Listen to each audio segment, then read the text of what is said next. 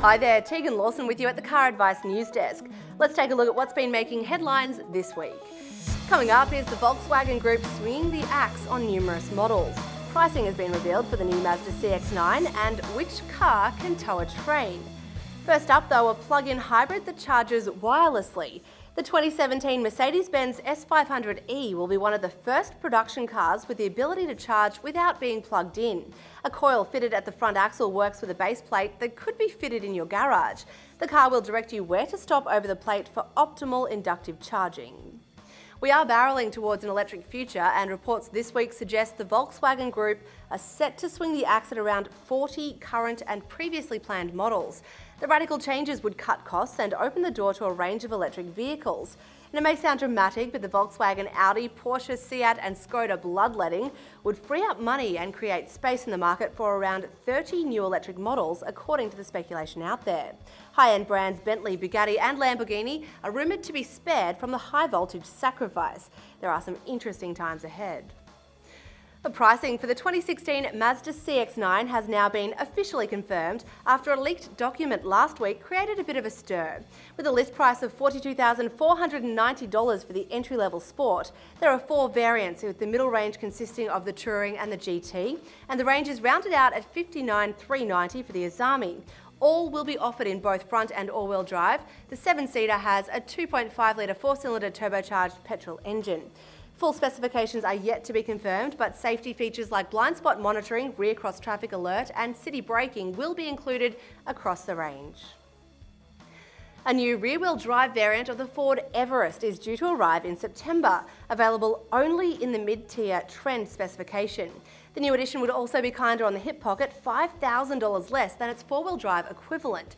It would come with the same 3.2-litre engine with a 6-speed automatic transmission, 3-tonne towing capability and 7 seats. We can also expect a host of new standard features, like an 8-inch touchscreen with Apple CarPlay and Android Auto, as well as twin ISOFIX attachment points in the middle row. According to reports, Alfa Romeo is set to launch a big new sedan in 2018 to again rival BMW and Mercedes-Benz. The new member would sit above the Giulia sedan in the Italian lineup.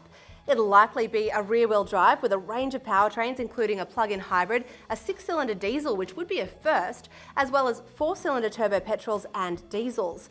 The premium sedan would lead the charge with 8 new models set to be launched by 2020.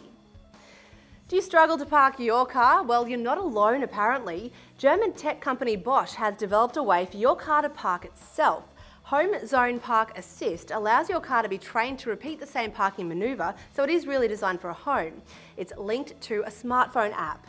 It does sound pretty cool, but surely this is one of the laziest assistance systems ever.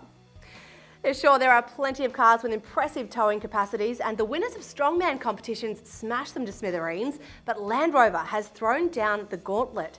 The Discovery Sport, on paper, can tow 2.5 tonnes, but it has hauled a train more than 60 times its own weight, a distance of more than 10 kilometres. The diesel SUV towed 3 carriages along a track in Switzerland.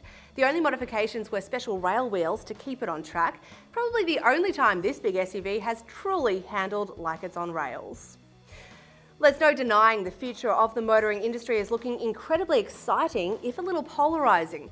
In the past week, 2 new concepts were unveiled that certainly sparked the imagination.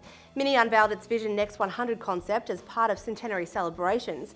That also saw the release of a Vision Next 100 concept for the Rolls-Royce brand. The Mini highlights ideas including adapting to the driver's moods and current situation. It's electric with sweeping glass panels that offer panoramic views of the surroundings. Meanwhile, the Rolls-Royce Vision 100 is a glimpse into a visionary future. We don't often see concepts or previews from this luxury brand, so it's quite a special insight to see what might be in store according to Rolls-Royce. As you'd expect, the key themes revolve around creating a sanctuary for an effortless journey and a grand arrival. What a crazy looking thing. From a futuristic concept to a raw and right now design, The Jeep Renegade Hell's Revenge concept was unveiled for the 25th European Harley Owners Group rally in Slovenia. With flames licking the bonnet and a dash design that's on fire, this Renegade is a one-off. Though given the enthusiasm Jeep has for special editions, I think this one could be on the money for those looking to make a statement. It has black denim trim, Napa leather, a suspension lift kit, black alloys and off-road tyres. What's not to love? It's no secret that here at CarAdvice we have a little bit of a thing for Lego. Check this out, the Lego toy company has released a Volkswagen Beetle Type 1. Made of 1,167 pieces, the 1960s Blue Beetle has been carefully modelled on the real thing, with curved fenders, roof racks and a surfboard, folding seats and even a speedometer. You'll find more on these news stories, plus new car reviews at CarAdvice.com. I'll be back with more news headlines next week. Until then, ladies, remember the rear vision mirror is not a makeup mirror. Honey, the lighting's all wrong and you could easily poke your eye out.